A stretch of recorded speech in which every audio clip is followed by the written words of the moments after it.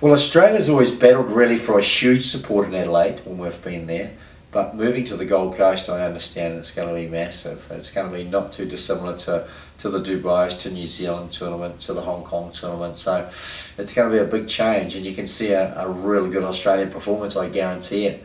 So it's how all our athletes prepare for this very first tournament, because it's going to be a goodie, and playing it on the Gold Coast is going to be quite special. Yeah, I've been to Japan many times during, its sevens, and it'll be tough because even Japan on their day can compete with any team. We've seen them improvement in the 15s and have a pretty good World Cup, even though they never won a game. They're certainly out there challenging all the time. And sevens rugby, there's going to be a lot of emphasis certainly within Asia. And Japan's no different, that they'll put a lot of emphasis on doing well in their own tournament. They're always a tough team to beat, they're good on their feet. It's the ideal game for Japan, and they'll do it pretty well. They're pretty professional, and no doubt when we get there it'll be a tough tournament to win. Fiji is probably the team that I look at the most, because I believe they've got more players than anywhere in the world to select from, more depth. They play the game every weekend over in Fiji. They're always conditioned, they're always a threat, they're always pretty good. And even in Samoa, any of the teams in the islands, Pacific Islands, are always tough. But again, you've got South Africa. You've got, even in England now, they've got their own series also in that part of the world, in the Northern Hemisphere. So you don't know until the first tournament and what they're going to bring. And even in England, I think they contract 12 players now to play sevens rugby, so they'll be tough. First involved, certainly the beginning of the series, and we've won 9 series now, but it was generally New Zealand, Fiji.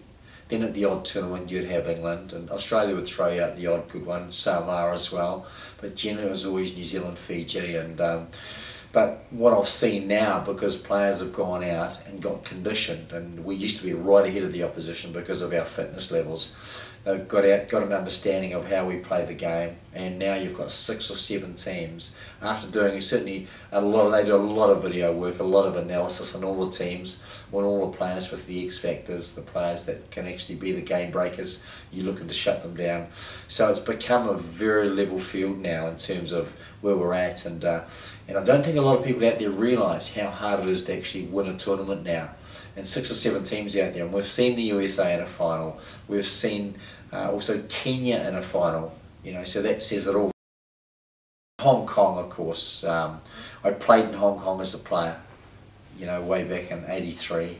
I won my first ever tournament coaching the New Zealand team in Hong Kong in '94, 5 and 6, so winning 3 Hong Kong titles when you had players like Cullen and Lomu coming through, and Glenn Osborne, and I'll never forget that. And so Hong Kong, I suppose, with Dubai, probably very, very close, but possibly Hong Kong, I would say, definitely, because of just what it brings. And it's where sevens really started. It used to be 1 tournament, and now we've got 8, 9 tournaments on the World Series. So certainly Hong Kong, for its just the way that it brings everyone from different parts of the world, and it's a supporting tournament.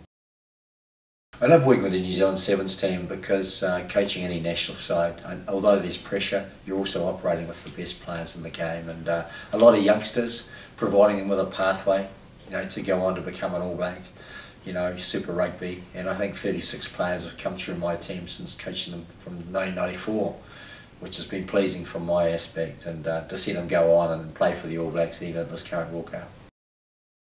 The proudest moment really, I suppose, has been 4 moments, and those winning 4 Commonwealth Games gold medals. Doing it in Kuala Lumpur in '98, Manchester in 2002, Melbourne 2006, and just recently in Delhi. To me, seeing the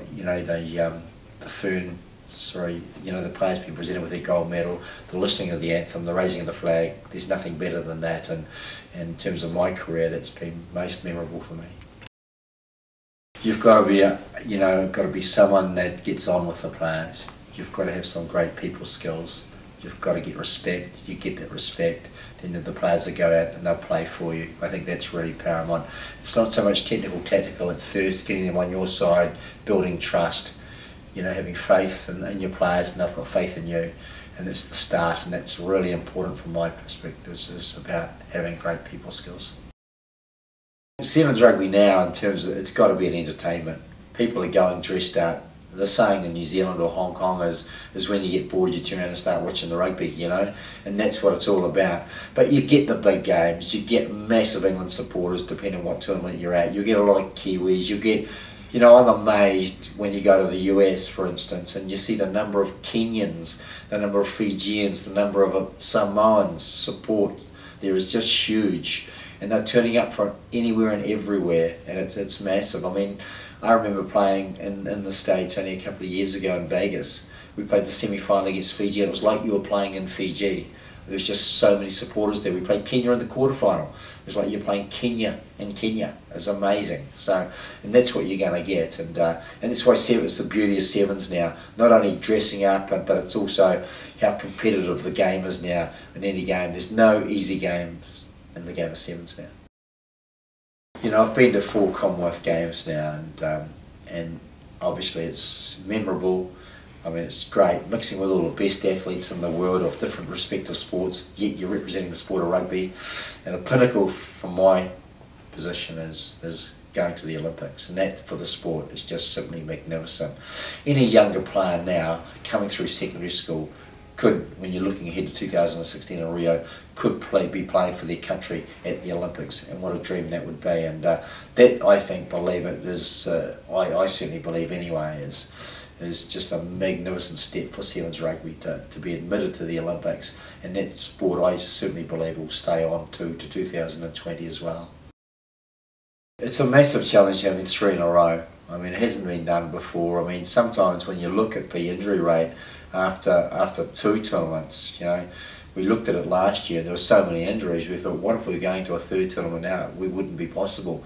So the IRB have looked at ways to certainly, hopefully assist that by giving us 5 subs in any game that we play. We can use all our substitutes. So that may help to a degree, but it's going to be a real test, you know, mentally and physically on the players, but a real challenge. And I've always said to do good at the World Series, you've got to do well in the first 2 tournaments. Well, this year it's going to be doing well in the first 3 tournaments. I'd like Jose Guerra.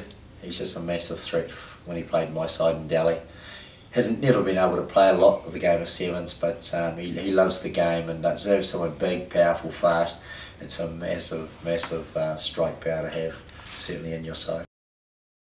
Defence in sevens is massive now, mainly because it's one-on-one. You have a lot more responsibilities sitting on a sevens field. You know, once you miss a tackle, I mean, it just opens up in the game of sevens, particularly when you're up against players that are very good on their feet, they're very, very quick.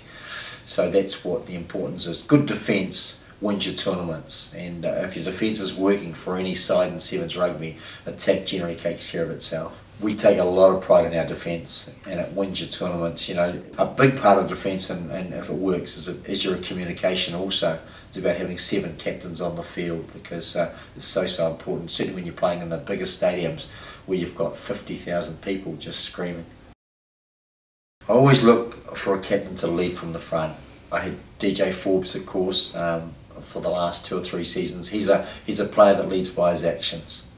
He's got Tamasi Thama, that's providing all the decisions on the field. But DJ, the way he plays, the way he leads, he's so inspirational, commands a lot of respect, and his actions are second to none for someone that certainly puts his body on the line every time he plays for me.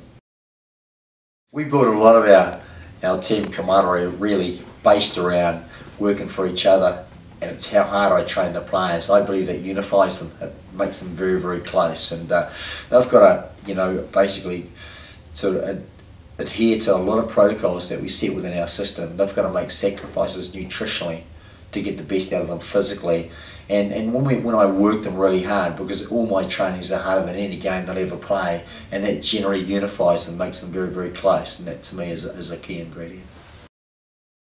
It's a tough question, because it's ended with, do you need a forward or do you need a back? I found South Africa, I thought he played very, very well. He's someone that you could fit into your side. He's as small as he is, he's aggressive in the tackle. He's very, very good when it comes to confrontation, and he's a very smart footballer as well. Yeah, someone that would also be a problem as he is for us when we play against them, as he would be for other teams.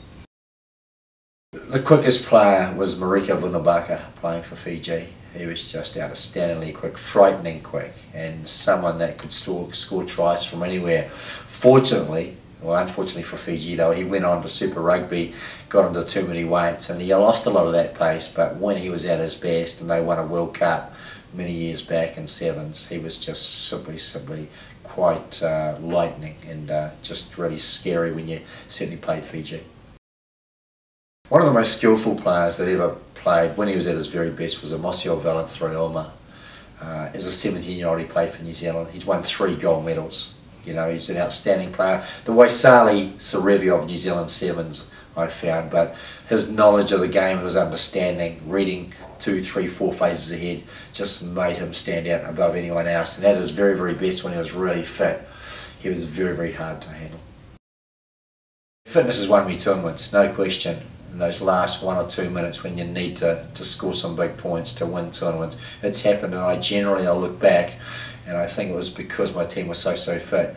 We won 7 tournaments in a row 2 or 3 years back, which was quite magnificent really, and luckily I had no injuries, and at 7 players I played about every minute of every game, and every one of them were in the level 14s in a bleep test, which was outstandingly fit and lucky to get through with no injuries, and they could play every minute of every game, and to me that really proved the point of the fitness levels being where they should be at.